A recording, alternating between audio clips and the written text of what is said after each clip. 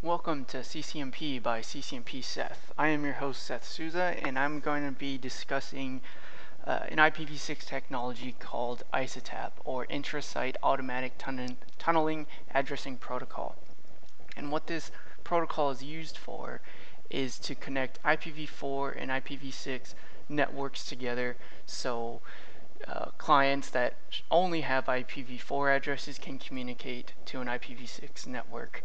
Now, this is only used for private networks and shouldn't be used for the internet. And this is a type of transition technology for IPv6.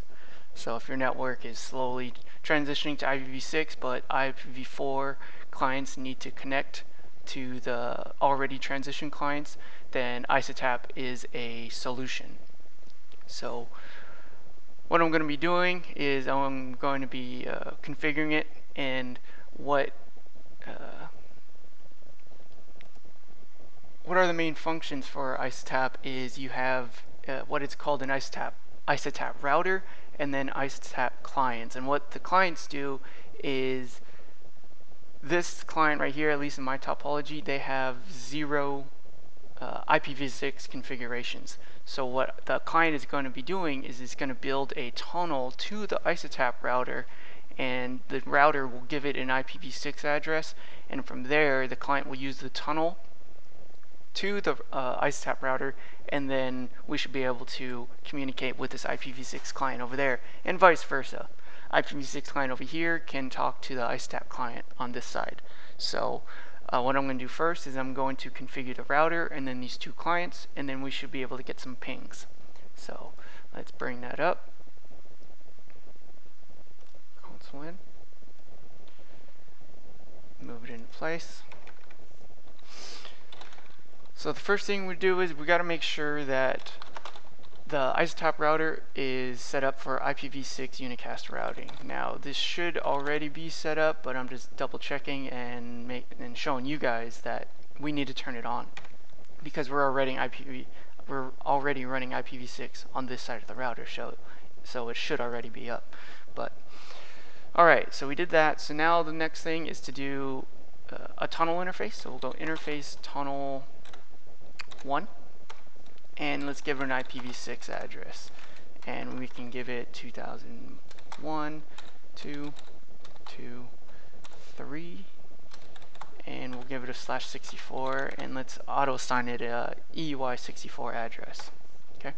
Next, we are going to turn off the default suppress settings for a tunnel interface. So by default, network discovery and router advertisements are suppressed in a tunnel interface. So we got to make sure we turn that on, so the ISATAP clients will get their addresses automatically.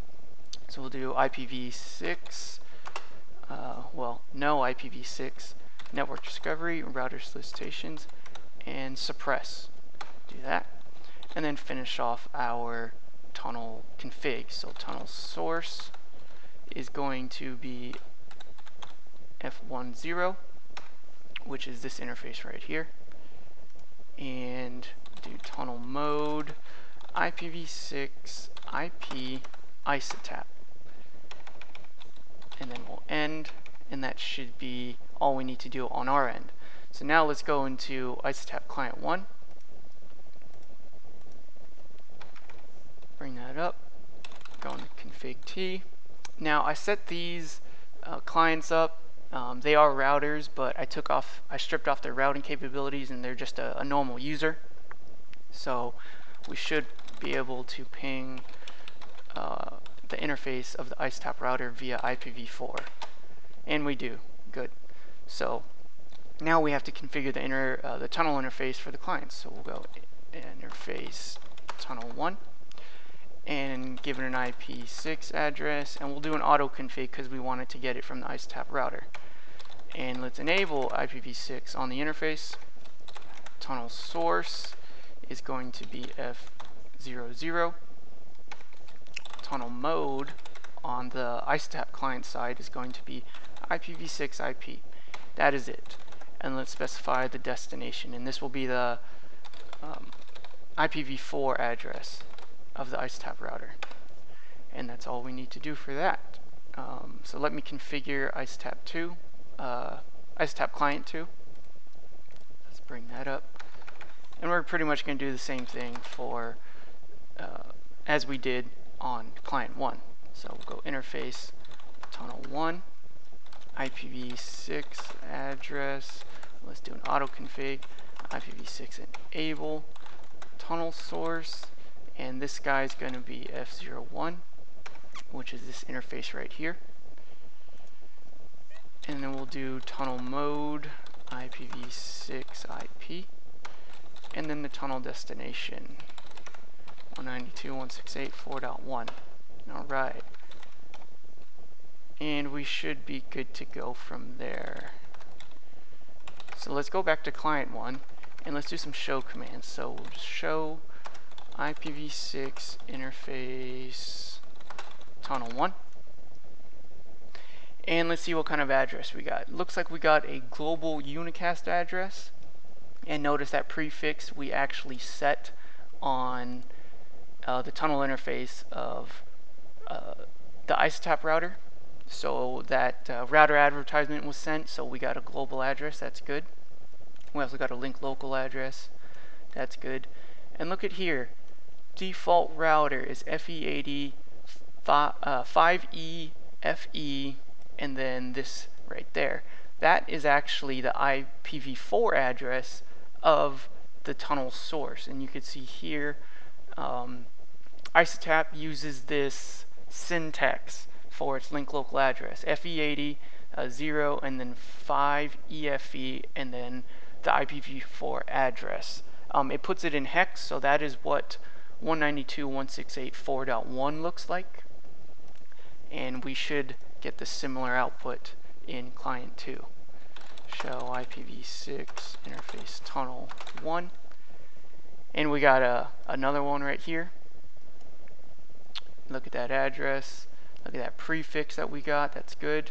And then the default router for this tunnel is the ISATAP router, so that's good. So now we should be able to ping some clients. So I'm going to go on ISATAP client 1, and I'm going to ping this IPv6 client way over here. So I'm going to do ping 2000 watts, ping IPv6 2001 1 2 3 with a 2. And look at that, we did it. So now we have a IPv4 client pinging an IPv6 client via this ISATAP tunnel. And we should be able to do it from this side as well. Ping IPv6 2001 1 2 3 /2. There you go. We'll look at that. So this is the demonstration and configuration for an ISATAP tunnel. And again, this is for private networks and shouldn't be used over the internet. So if you're studying, or if you're studying for IPv6 and heard about this ISATAP tunnel, how to configure it and how it's used, hopefully this video will help you out. I know it helped me out when I was studying for it. So leave a comment below if you have any questions. But I hope this video was informative for you, and I'd like to thank you for viewing.